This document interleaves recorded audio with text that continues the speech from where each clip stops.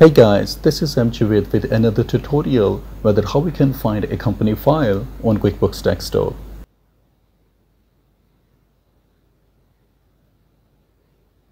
Well, sometimes when we have more than one identical company files, we end up working on either on the wrong one or we don't see the one we want to work on. To eliminate this confusion, we can use this function named find a company file. Well, QuickBooks keeps a record of the company file in the No Company Open window we either worked on or opened.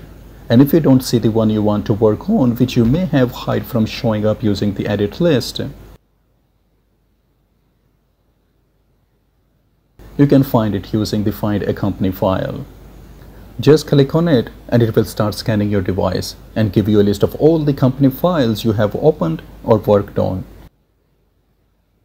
Here you can find your company file by its name or date modified.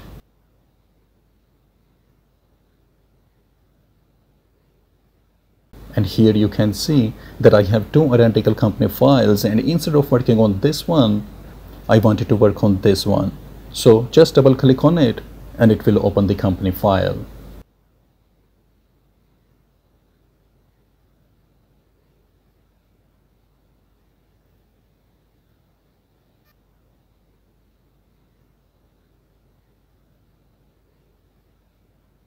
And when you will close your company file,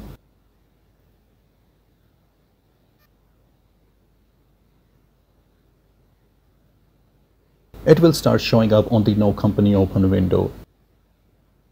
And you can just hide the one you don't want to show up here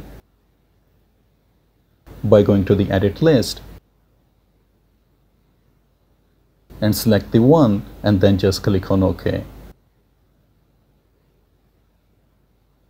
And here you can see that it's just showing the one from the two identical company files I wanted to work on in the first place. And this is how you can find a company file on QuickBooks desktop. And if you have stayed this far, please consider supporting by liking, subscribing, and sharing your thoughts in the comment section. And I hope this will be helpful for someone out there. And thanks for watching.